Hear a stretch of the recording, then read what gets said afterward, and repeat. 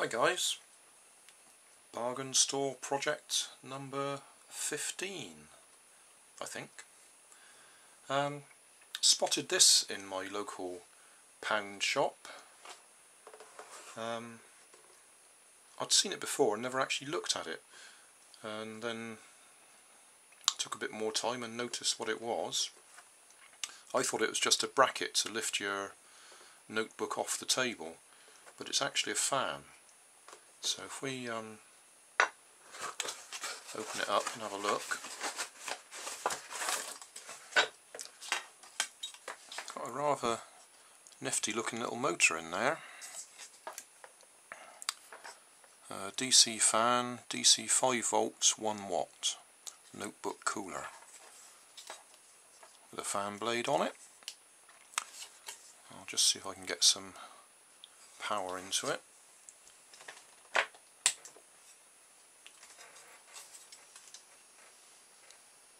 There we go, pretty little blue LED light and a fan blade. Doesn't feel like there's very much torque there.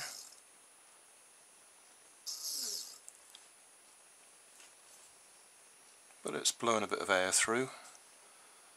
So I thought I might just as well have another go at doing one of those hovercrafts. Right, the first bit's quite simple. It's just got a couple of screws in it. Undo them. Get rid of that. And there we are, our little fan. I've got the other half of that plastic container I used last time. Gonna have to trim it a bit because obviously I don't want those slots in it. So I have to trim it along the line there, make it a little bit smaller. Stick that on top somewhere. Cut a hole in it, obviously. See if we can run it with a couple of button cells. A couple of those CR2032s I think they are. They're 3 volts each, so that'll give us 6 volts. And see if that's enough just to lift it off the ground. Okay, I've carefully cut the edge off it. So now we've got a flat tray.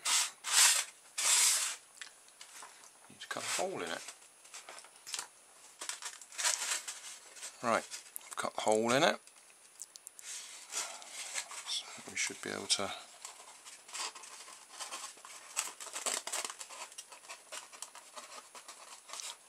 mount it in there.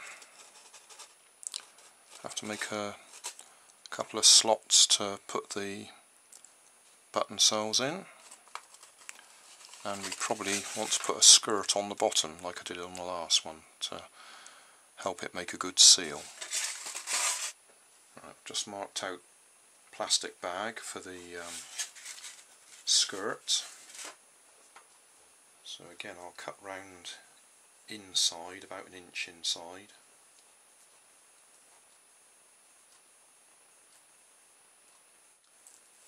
And hopefully that will help keep some of the air inside. And I'll use this sticky stuff again.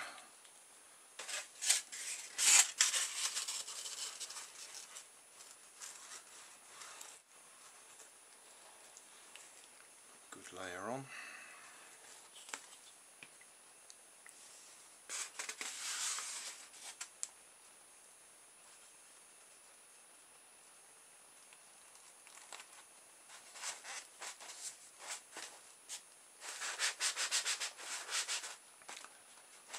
Leave that to dry for a bit, then I'll trim round the outside. Right, I've just used a couple of offcuts of the polystyrene tray to make a little mounting for the 2 button cells. What I'll do is I'll put a couple of metal contacts squeezed into the polystyrene either side to make the contact. I'll just hot glue that about there somewhere. Okay, I've glued the motor in place. I've put a couple of little bits of metal strip into my slots so that I can make contact with the button cells. A little bit of soldering now just to solder the wires in place, and then we'll try it out. Well, that was a fairly classic mistake to make. I got the fan upside down.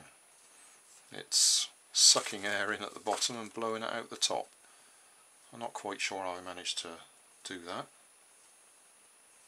but we'll have to do a little modification. Right then, we're all up together. Motor in place, the right way up this time. Slot for the 2 button cells, but exactly the same as with the previous Hovercraft, there's just not enough power there. If I put these 2 in and leave it running, give it a few seconds to build up speed, but it's just not moving. If I use the wire to try and push it, it's not moving at all. So if I give it a bit of extra power, take them out again and feed it from an external power supply, I now have lift. So I'm actually manoeuvring it by pushing it with this wire because I've got no forwards or backwards thrust on it, it's just lift. But hopefully you can see that power off, no movement, power on, and we've got movement. So same problem as the previous Hovercraft. Can't get enough power out of the motor using the button cells. I'm using 9-volt batteries here. These are both pretty well flat, so I've actually got them joined together. So technically that's 18 volts, but there's not much current coming out of them. I seem to have run out of 9-volt batteries at the moment. So success and failure at the same time. Can't get it to run with just a couple of button cells. I suppose I could try putting, say, 4 of these together, giving us 12 volts or something, but there's just not enough power there. If I give it a good power supply, then we are off the ground. And we've got a pretty LED this time. Power off. Got to push it quite hard to get it to move. Power on. And there we go.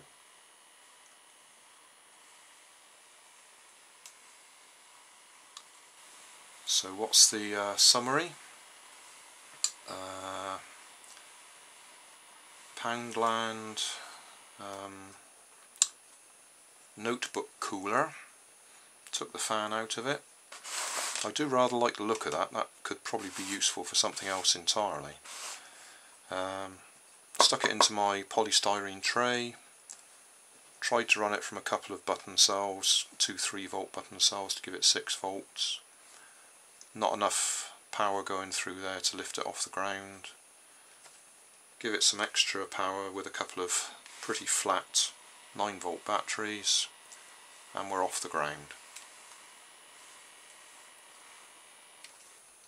So there we go. Bargain store project number 15 complete.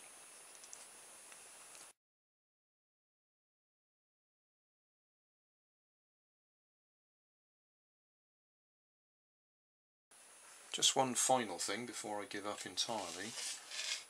Looking through my pack of cheap button cells, which again come from a pound store, there's a selection of button cells in there, and I notice I've actually got CR2016s, which are very thin 3-volt batteries.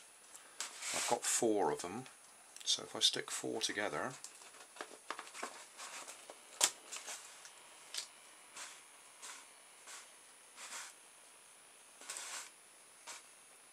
just briefly, because it's drained the power from them almost immediately, but we just briefly had liftoff. So maybe if I put a wider box in there and put 4 of the 2032s, that's it, CR2032s, which are much bigger. You can see the power's gone completely now, the LED's dying as we talk. But so they obviously, those 2016s, you won't be able to see that, 2016s, that gave us very briefly 12 volts, but with no current at all. So maybe if I made a wider box, put some fresh 2032s in there, but put 4 of them in to give us 12 volts, that might be enough to drive it. Okay, same as with the previous project. If I connect it to my 9 volt DC main supply and switch that on, and we've got plenty of lift. So it's all a matter of power, isn't it? Isn't life like that? Give it enough power and away we go.